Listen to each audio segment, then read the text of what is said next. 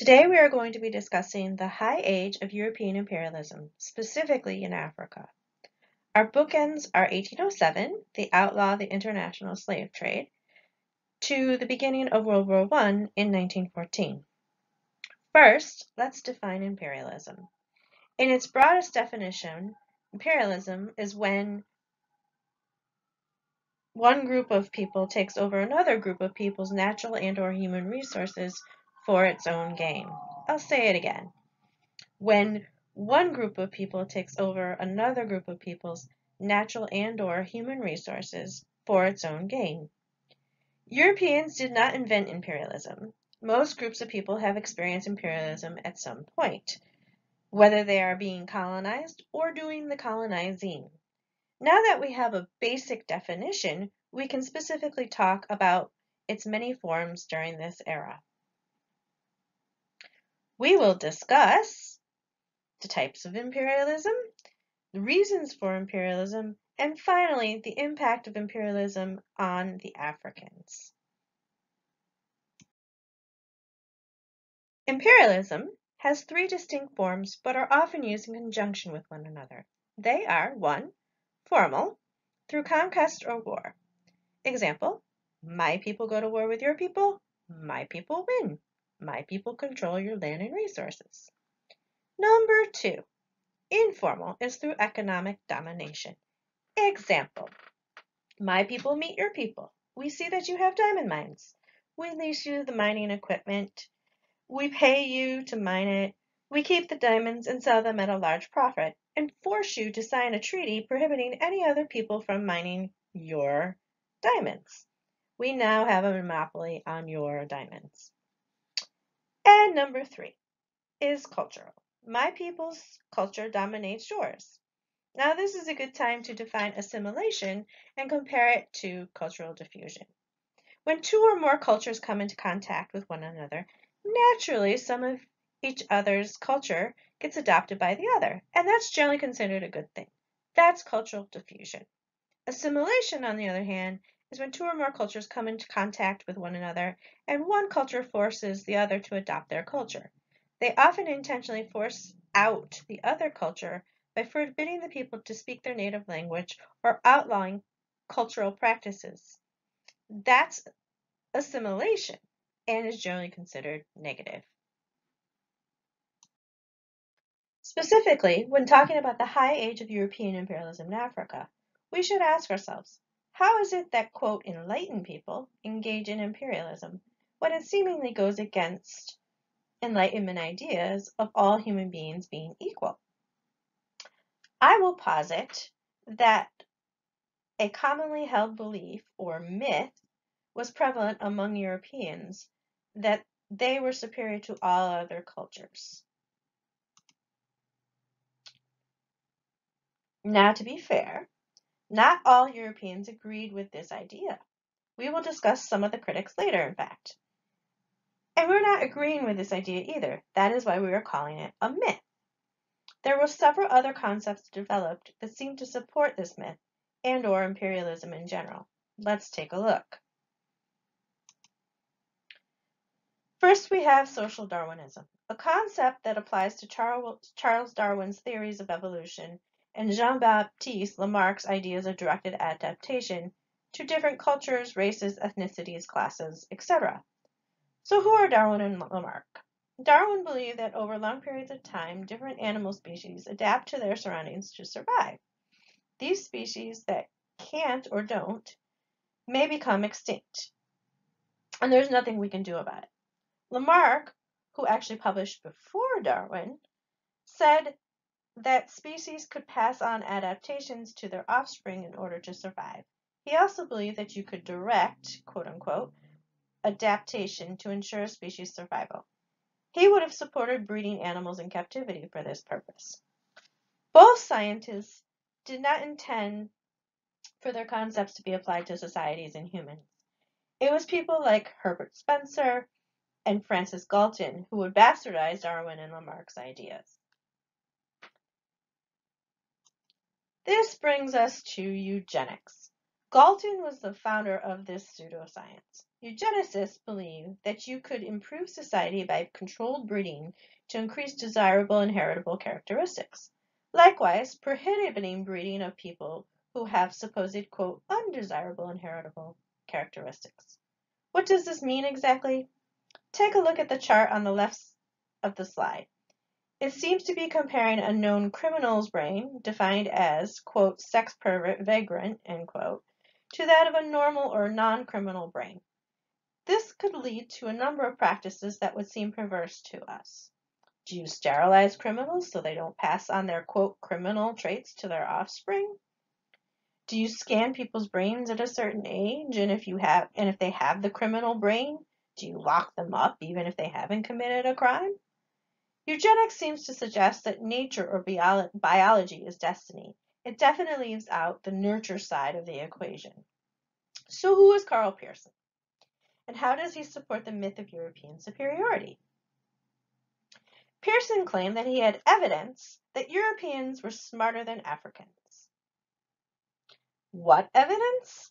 He studied skull sizes and therefore brain sizes. He starts with a hypothesis that bigger brain equals smarter. Now that may sound a little sketchy to us, but think about how that idea is still with us today. When someone, usually a small child, insults another by calling him or her a pea brain, what they are suggesting is that the person has the brain a size of a pea and therefore is dumb or stupid. Another example would be someone who is supposedly extremely intelligent. In cartoons, they are often drawn with large heads. Think Brain of Pinky the Brain, or Dr. Finkelstein of The Nightmare Before Christmas. So let's pretend that we agree with Pearson's hypothesis that bigger brain equals more intelligent. How does he prove this? He takes a sample cross-section of African skulls and he compares them to a similar sample cross-section of European skulls. He says that on average, European skulls are larger. So at this time, his evidence seems to prove his hypothesis. So, okay, now here's the part that completely discredits him. He doesn't disclose that he included mostly children in the African samples and mostly adults in the European samples. Yep, that's right, he skewed his evidence. Not science at all. So we have a bastardization of Darwin and Lamarck, and a real science being bastardized, and a pseudoscience of eugenics to support this myth of European superiority. Next, we have a concept that comes from the world of literature. White man's burden. This derives from Kipling's poem of the same name, in which he refers to non-Europeans as half devil and half child, giving us not just justification for imperialism, but the poem suggests that it is a noble thing to do. He said it is a job or responsibility of the white man to teach non-whites what they need to know in life, just as a parent would teach a child. Likewise, the half-devil has religious justifications, and that's where missionaries come in.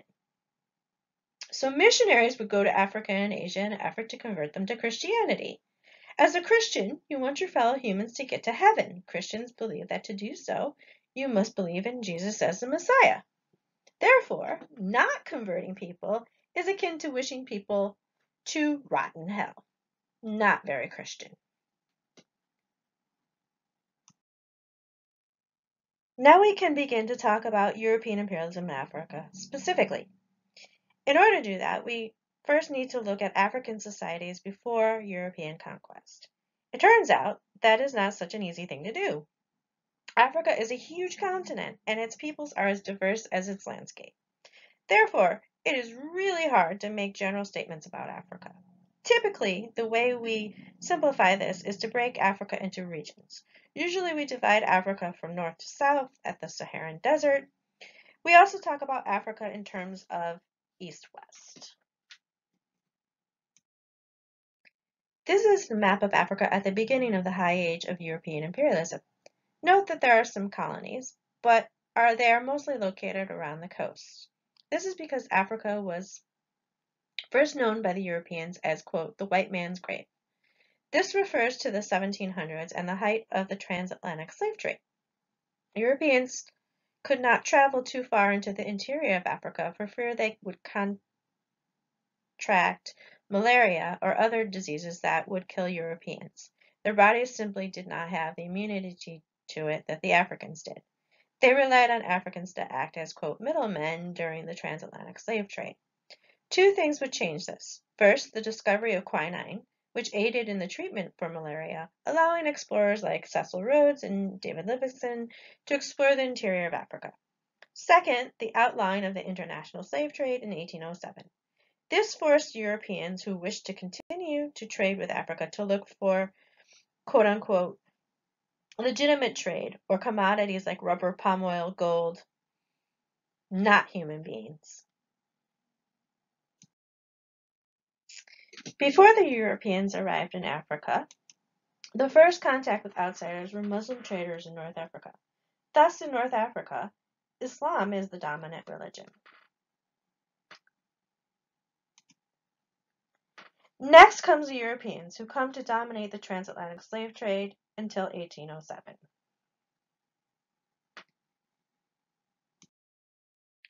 Once the slave trade ended, Britain and France were quick to set up colonies, as were the Spanish, Portuguese, and the Turks. Most of the time, Europeans did not fight each other over colonies, with the notable exception of the Boer Wars in South Africa.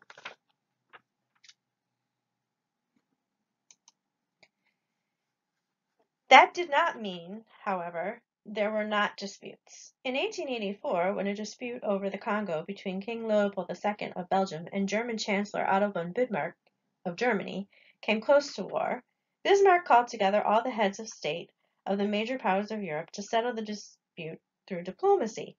The decision of allowing Belgium to colonize the Congo, since they were there first, sets the precedent that whichever European power got to land first would keep it, thus beginning the scramble for Europeans to conquer African lands not yet claimed by other Europeans. Within a span of approximately 30 years, much of Africa was under European control, with little to no regard for tribal or ethnic borders of the indigenous peoples of Africa. Only two places were independent: Liberia, which was populated with newly freed U.S. slaves who had the means and the desire to do so, and Ethiopia, the feel-good story for today. The Italians tried to imperialize Ethiopia first through informal imperialism with trade treaties that favored Italy. When the emperor, Menelik II, refused to sign because he was fluent in Italian and therefore could not be tricked, the Italians invaded. Menelik and the Ethiopians fought the Italians and won. Here's a map of Africa under full partition in 1912. Note Liberia in West Africa and Ethiopia here on the east. Also note that Britain and France had the lion's share, but mostly stayed away from each other. Here's a side-by-side comparison of the two maps of Africa. They show the change that occurred between the Berlin Conference in 1884 and 1912, the eve of World War I. Not all European countries ran their colonies the same way. Therefore, the indigenous Africans' experience varied based on which European colony ruled them. We will compare the French and the British. The French viewed their colonies as an extension of France and wanted to replicate life in France and her colonies. Therefore, they attempted to assimilate indigenous Africans into their culture by forcing them to speak French only, wear Western clothing, and convert to Christianity. They also had settlers or colons, people from France who moved there and often enjoyed much better lives than they would have had they stayed in France. They had all of the best land and benefited from much of the technology brought to Africa. This left less land and fewer jobs for the indigenous Africans. Conversely, the British, generally speaking, had fewer settlers and cared little if the indigenous Africans adopted their culture. The areas where the British settled were more about their locations. Refer to the map on slide 8. Note the British are primarily in southern Africa and Eastern Africa. Both are on pivotal points on important waterways. Southern Africa links the Atlantic and the Indian Oceans. Eastern Africa links the Red Sea to the Indian Ocean, and after the Suez Canal is built, the Mediterranean to the Red Sea. Britain used control of these places to solidify its domination of the seas. Britain ruled its African colonies by indirect rule, which means they set up a government and a police force, but relied on local leaders to carry out the administration. Now you might think that with little white settlement, the situation for Africans living in British colonies fared better than living in the French colonies. That's not necessarily the case. Often they would favor one indigenous group over the other, or they would import indentured servants from India. Thus, they were very good at divide and conquer. Unfortunately, we cannot discuss every African colony due to time restrictions. If it is something you are interested in, I encourage you to take our African history courses, where you will spend a whole semester on Africa. Therefore, I have chosen Southern Africa as a case study. We can learn about specific events in Southern Africa. The first Europeans to come to Southern Africa were the Dutch in the 1600s. They settled many Dutch subjects who were mostly farmers. These Dutch settlers over several generations would identify less with the Netherlands and more with Southern Africa. These folks were known as the Boers. In the early 1800s, the British arrived and gained control from the Dutch. Between 1835 and 1841, the Boers, not wanting to live as British subjects, moved more inland on what is known as the Great Trek. They formed two colonies, the Orange Free State and the Transvaal. The British stick to the coast and name their colonies Natal and Cape Province. Mostly, the four colonies lived peacefully with each other until the late 1800s, when gold was discovered in the Transvaal. This sparked a series of wars known as the Boer Wars, the last between 1899 and 1902. This Boer War was particularly brutal as the two armies were mostly evenly matched. At first, the Boers had an advantage. The civilians often favored them over the British and were more likely to support them with supplies, food, and lodging. When the British realized this, they placed the civilians into internment camps, thus ensuring their victory. Let's watch this short video in which the conditions in these camps are discussed. With the British victory, the four colonies became one formally in 1909. The British were in control, but the Boers stayed on and led a relatively comfortable life compared to that of the indigenous Africans. They owned the best farmland and mining companies that to this day control much of the world's gold and diamonds. There were many critics of imperialism, and they oppose it from both a moral argument as well as an economic one. Probably the most famous critic is the writer Joseph Conrad, who visited the Congo and saw firsthand the treatment of Africans at the hands of the companies that employed them. Note the picture on the right of the screen of the Congolese children with severed limbs for not making their quotas. Other writers wrote against imperialism who say it violates basic human rights. When U.S. citizens realized that the U.S. was responsible for the deaths of 200,000 Filipino civilians in the Philippine-American War between 1899 and 1902, they protested and influenced the shift in policy in the Philippines to a less formal imperialism with the move for gradual independence. Then there were economic critics like Lenin of Russia. He wrote in 1916 that imperialism was the natural side effect of capitalism, that competition for natural resources forces countries to try to control countries for its resources. And John Hobson, who said it was capitalism's boom and bust cycles were caused by oversaving of the rich, which forced the poor to, quote, underconsume. He says that these unequal distributions of wealth forces countries to seek expansion through empire. Now we are going to discuss the impact of colonization had on indigenous Africans. Generally speaking, there were some positive effects, but mostly it was negative.